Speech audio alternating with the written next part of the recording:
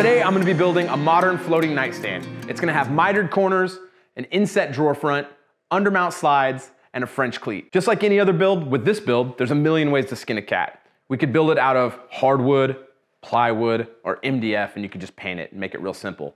But I want this to be fancy because I'm a fancy boy. And this is gonna be going in my office, which has my really nice desk in it. And that desk was made of big leaf Western maple. You can get a multitude of different plywood options from the hardwood dealer. They'll have a lot of different wood species, but they just don't have every species because they can't make money on every species.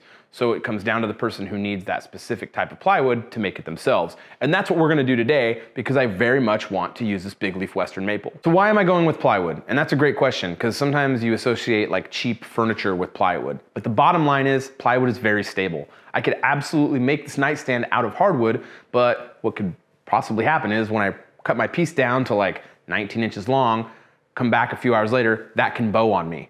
With plywood, it doesn't do that. It can bow if you get it in a really wet situation, but typically it's extremely stable and it doesn't do that. And the bottom line is the reason I wanna make plywood is because I can have better control. And like I said before, I wanna use this big leaf Western maple, but they don't make it in plywood. So I have to make it if I wanna use this. But the other thing is I can make the veneers as thin or as thick as I like. And why that's beneficial is because typically when you get plywood from the hardwood store, that veneer of hardwood on the outside is 0.5 millimeters. It's very small. And if you ding it, good luck fixing it without sanding through the veneer. So let's talk about how I'm gonna make my ply. The first thing I'm gonna do is I'm gonna break down my substrate, which is this MDF, or the middle part of the sandwich, and then I'm gonna make the outside of the sandwich, which is the veneers, out of this big leaf Western maple. Let's get going.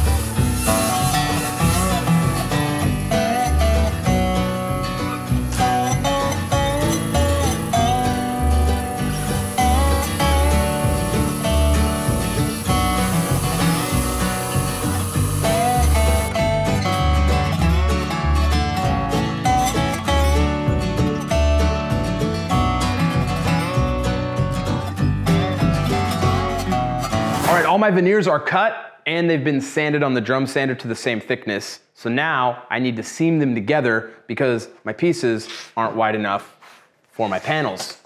So I'm gonna have to basically do a book match, glue them together like a regular glue joint, and then glue that panel to the other panel.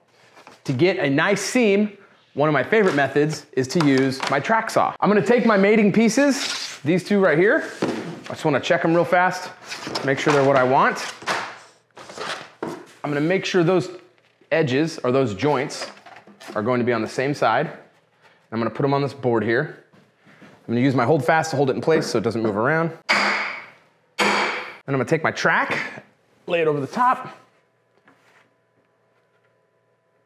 And I just wanna expose a small amount of material so that when my saw is running down here, it's cutting off some material so I can get the same edge on both sides.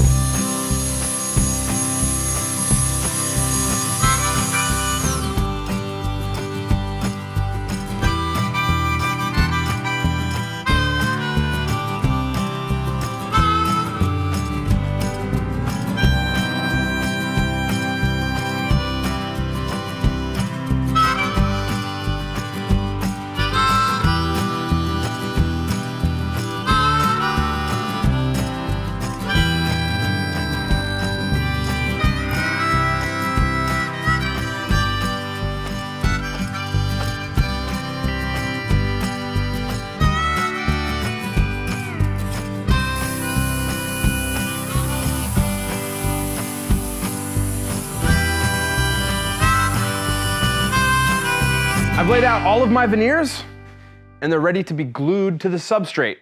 So let's talk about this process. If you've never used a vacuum bag or made your own veneers, it is a really cool process. We're gonna take our substrate, we're gonna slather a ton of glue over it, and then we're gonna put our veneer on it. On this backer panel, we're only gonna be putting veneer on one side. That'll be our show side. But on the carcass panels, we're gonna be putting veneer on one side, and then we're gonna flip this piece over, and then we're gonna put the veneer on the other side. You can see that I left the tape on here. This is just to kind of keep the seam together. We've had plenty of glue up time, it should be just fine. In an ideal situation, this would be one long panel that I would put one front and one back on, but my stock wasn't long enough, so I had to make it into two panels. So this panel will represent the top and the side, and this panel will represent the bottom and the side. The glue I use is Unibond 1, and this was recommended to me when I first started doing veneers, and it's worked really well, so I've had no need to change. The glue roller I use is this. I'll put the link in the description, but this is a nice foam glue roller. You fill it from the top. As you roll it out, it automatically puts glue on this thing. Now let's talk about the vacuum pressing system. I use a product from VacuPress. This machine sucks the air out of this system, and this is the vacuum bag.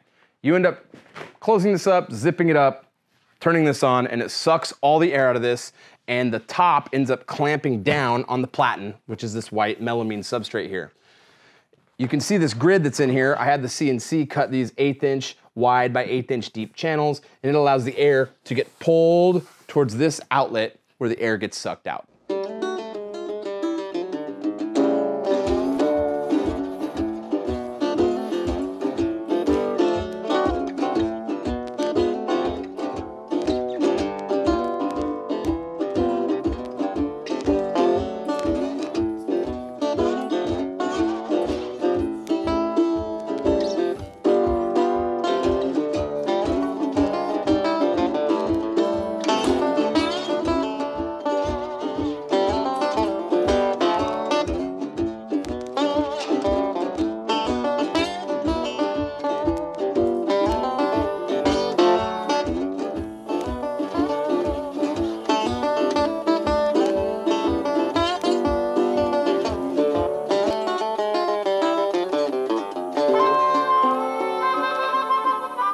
Okay, we're on to day 2 and the panels are out of the bag. I've got a bunch of stuff left to do, but what we're gonna do next is we're gonna flush trim all the overhanging material, drum sand them to the same thickness, then we're gonna cut them to their rough size, and then add the groove for the back panel.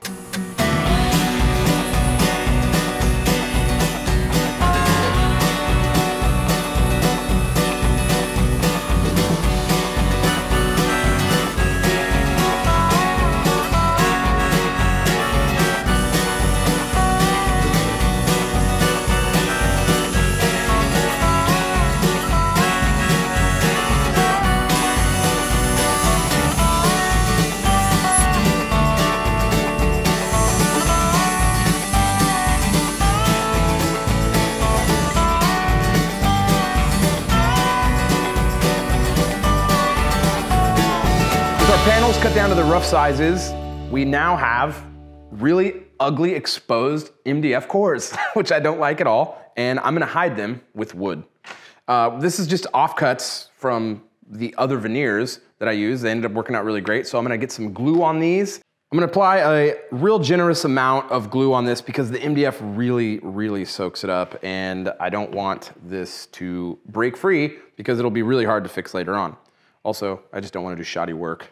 Once you got a nice good coat of glue on here, it's gonna lay your piece on, and I'm just gonna use this tape, this green tape I really like. It's great for joints, for glue ups and stuff. I'm gonna use this to hold it in place like a clamp. So you can see it's sliding around there, but just give it a good amount of force, pulling down. This one's good to go. I'm gonna set it aside and get these other 3 done right now. You probably noticed that the edge banding is a little oversized for the pieces. That's because after it's all dry, I'm going to come back with a flush trim bit and get it all cleaned up.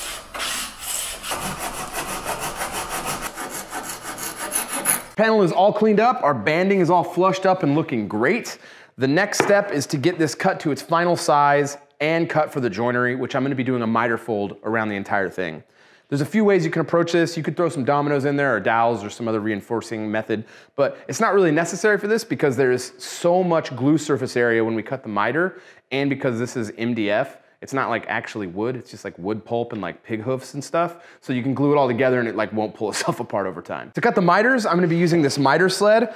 It's pretty no frills, it's just a piece of plywood that I cut a miter on, and it's gonna be ready to rock and roll. For the stop, I'm using the Bent's Woodworking patented stop block. After I cut my miters, I'm gonna do a dry fit, and then I'm gonna sand it all up, and I'm gonna get ready to pre-finish the inside so I don't have to when it's all put together. For the finish, I'm gonna use a hard wax oil simply because I like how quickly I can work with the pieces after I put the finish on.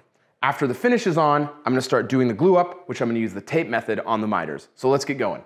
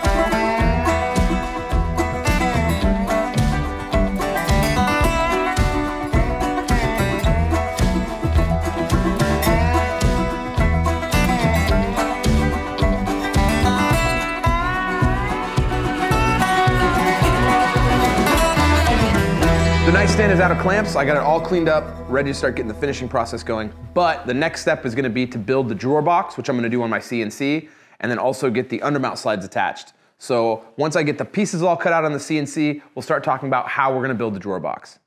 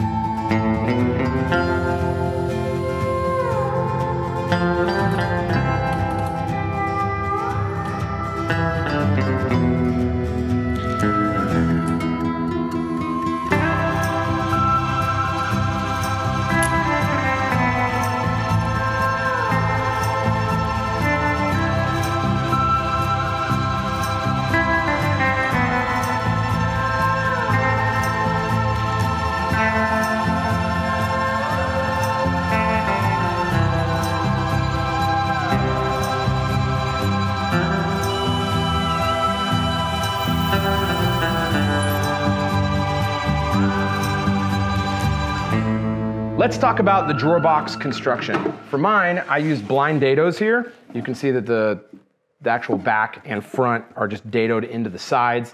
You don't need to get fancy with it. You could use butt joints and pocket hole screws. In fact, pocket hole screws are really great for use in cabinetry. I did mine on my CNC. It's overkill. I just don't like doing these on the table saw. But the table saw and the track saw are a great way to do your drawer boxes. For the drawer box, I use cherry ply. You can use any ply. You don't even have to use ply. I use ply for the same reason I made my ply for the carcass. It's just really stable. Now that this is all together, we're gonna get the French cleat on the back, and then we're gonna start sanding this and get the finish on. I've got a feeling this thing's gonna look amazing.